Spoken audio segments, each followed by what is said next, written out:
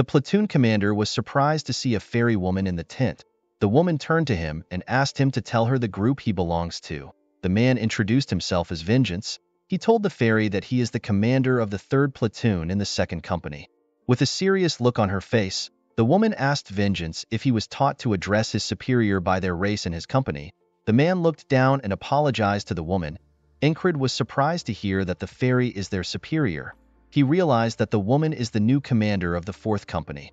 Our boy decided to introduce himself to his new commander. He told her that he is the leader of the 4th squad of the 4th company. The woman told our boy that she is expecting him to have some contributions because he is leading a group containing difficult members.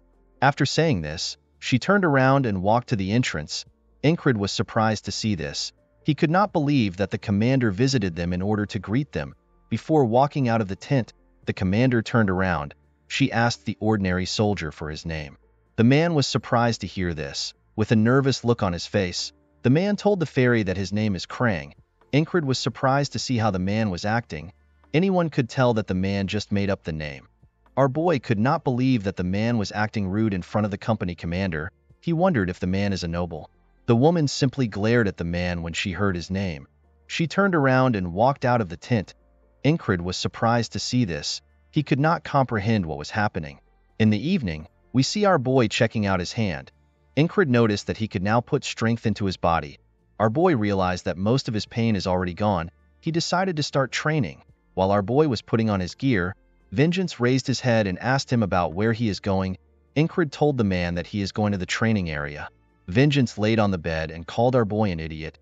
He believed that Encrid was trying to act tough even though he is a low-ranking soldier. The scene shifts and we see our boy holding a sword as he took a stance. While standing, Encrid tried to remember his last battle.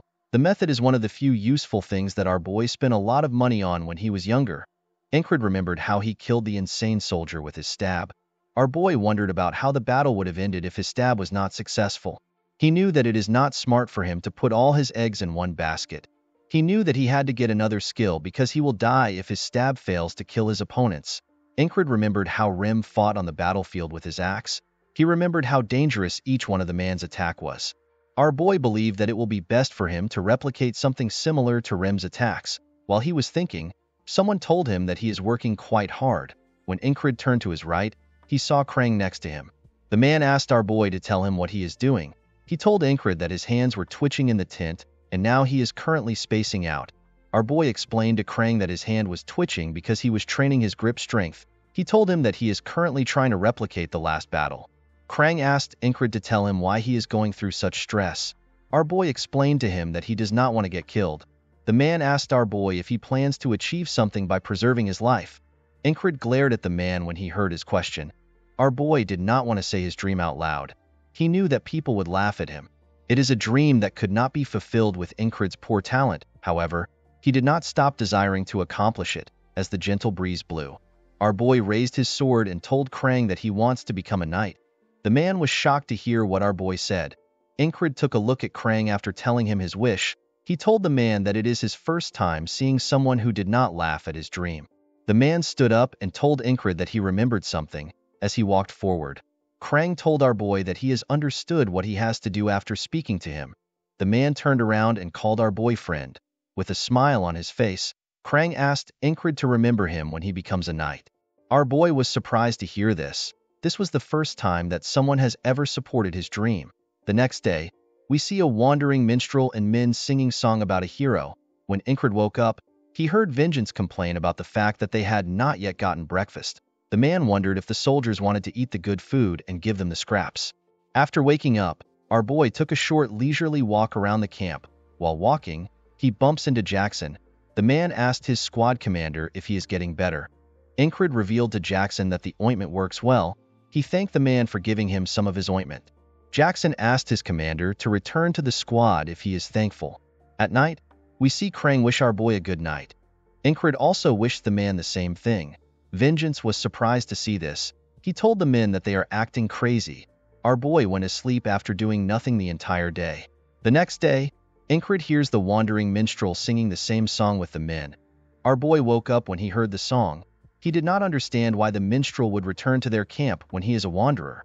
While our boy was looking around, Vengeance complained about not receiving the morning rations again. Encrid did not understand why the man was complaining again. He remembered that Vengeance complained about the same thing yesterday. The moment he came upon this realization, our boy wondered if something had happened. He decided to confirm his suspicion. Encrid took a walk and bumped into Jackson like he did yesterday. The man asked our boy the same question. Encrid gave him the same answer and thanked him for the ointment. Just like yesterday, Jackson asked him to return to the squad if he is thankful. The moment Encrid heard the man's response, he became certain that he was reliving the same day. Our boy remembered that the mysterious being told him that he will face another wall that will stop him. The mysterious being asked our boy to do his best to survive. Encrid could not believe that he died while he was sleeping. This was terrifying to him because he died more hopelessly compared to the time he was stabbed.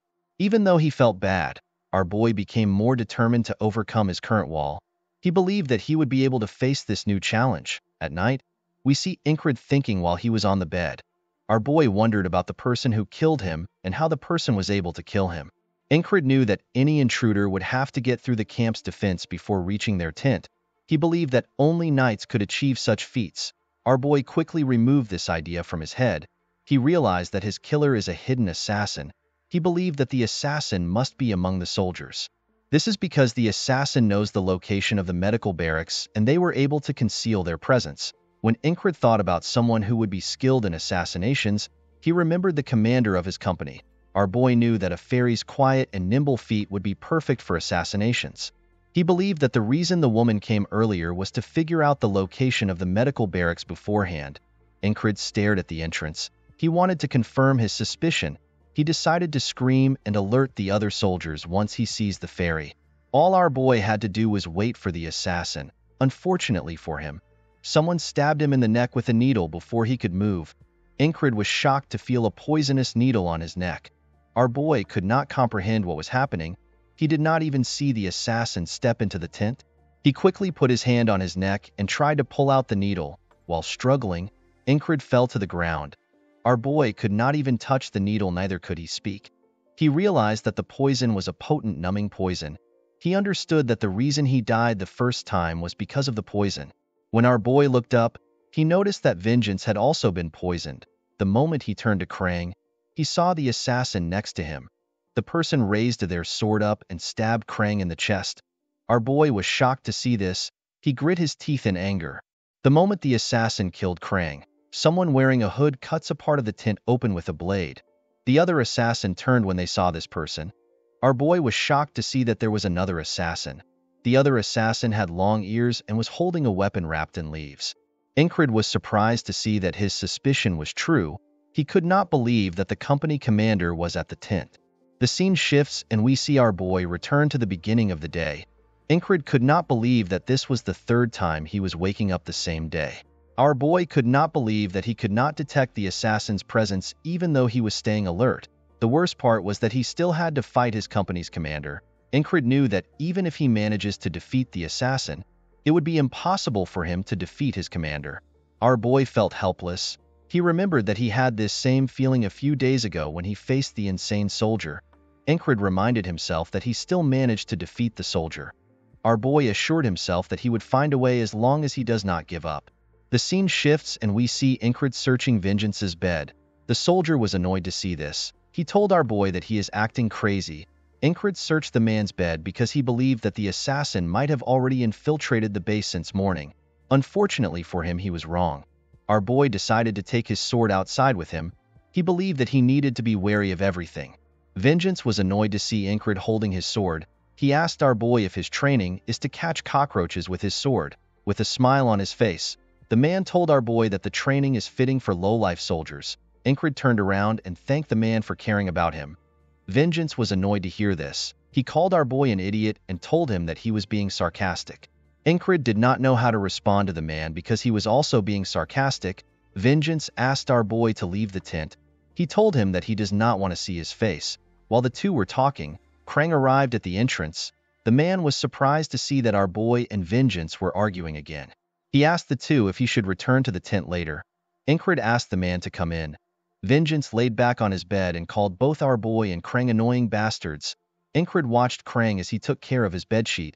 Due to how the assassins were observant of Krang, our boy could tell that he is their target. Encrid became more curious about Krang's true identity. Our boy did not want to dig into something that his opponent was not willing to tell him without asking. However, since he had already gotten involved in the assassination, Encrid believed that he needed to have some level of information. With a serious look on his face, our boy asked Krang to tell him what he is. This question surprised the man. Encrid did not know why the man was surprised. He wondered if he asked the question the wrong way. He wondered if his conversational skills were as poor as Rim's. Krang thought about how he was going to answer the question. Vengeance raised his head up when he saw Krang thinking. The man was also curious about Krang's identity. Krang told our boy that he cannot tell him his true identity. Encrid asked the man to tell him why. Krang revealed to him that his situation is quite complicated. Our boy did not know how to respond to this. He told the man that he understands. Vengeance was shocked to see this. He called Encrid a dumbass and told him that he should have never bothered to ask his question if he was going to accept such a poor answer. Vengeance turned to Krang and told him that he knows he is not from their country because of his manners. He pointed his finger at him and asked Krang to tell him which country's spy he is. Krang's expression changed when he heard this. His face became serious. Vengeance was shocked to see the look on the man's face. Krang walked up to Vengeance with a serious look on his face. The man told Vengeance that he has not and will never betray the kingdom. Encrid could tell that Krang was different when he looked into his eyes. The man had an aura like that of a knight. Vengeance immediately regained his composure. He asked Krang if he is allowed to speak to his higher-up rudely. With a smile on his face, Krang apologized to the man. Although Krang had the aura of a knight, Encrid could tell that he was not a knight because he would not have been powerless in front of a mere assassin. However, Krang was definitely hiding something important. At night, we see Krang wish our boy a good night. Encrid also wished him the same thing. To our boy's surprise, Vengeance did not say anything. Our boy realized that Vengeance was scared of Krang after what happened earlier. While thinking, Encrid stared at the entrance. He knew that they would all die if the assassins were to barge in. Our boy stood up and grabbed his sword. Vengeance was surprised to see this. He asked Encrid to tell him why he is not going to sleep. Our boy turned to the man and told him that assassins are going to barge into their tent very soon. He asked Vengeance to cooperate with him if he wants to live. Vengeance was surprised to hear this. He laid back down and told Encrid that he has lost his mind. Our boy was not surprised to hear this. He believed that this is the natural reaction anyone would have if they heard such a thing. While he was looking at Vengeance, Encrid heard someone ask about how he was able to know the plan. Our boy was shocked to hear this voice. He knew that it belonged to the assassin. Before he could take a step, the assassin sent a needle through the tent. The needle slit Encrid's throat. As he fell to the ground, our boy wondered about the time the assassin got into the base.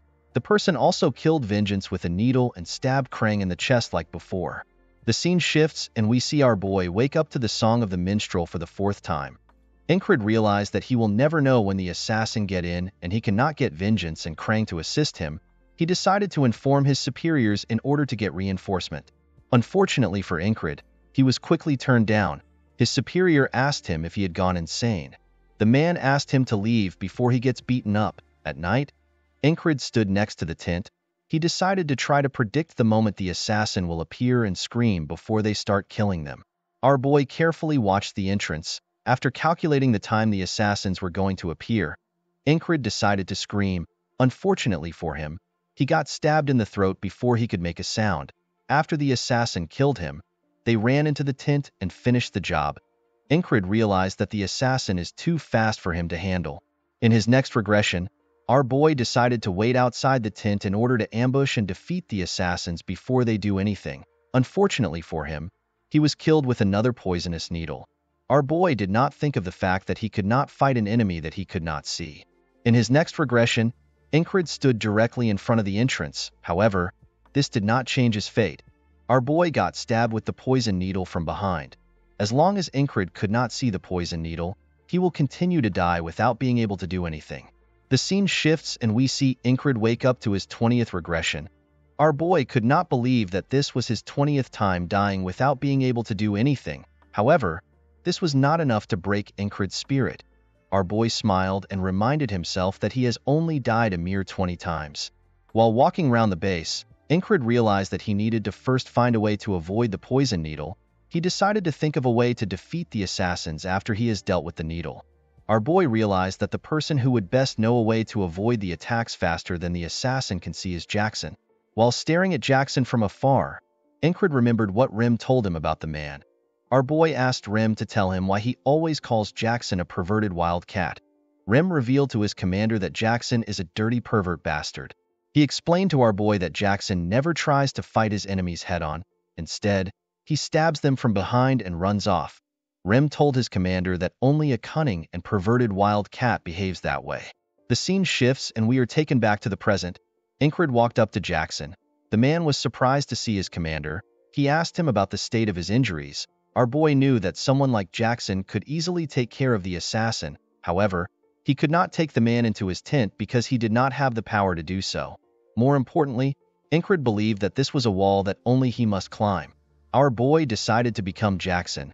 With a serious look on his face, Encrid asked Jackson to tell him how to stop someone like him from stabbing him from behind. Jackson was surprised to hear this question. With a deadly look in his eyes, the man told his commander that he does not know what to do. He explained to Encrid that no one has ever survived his ambushes. Our boy was shocked to hear this.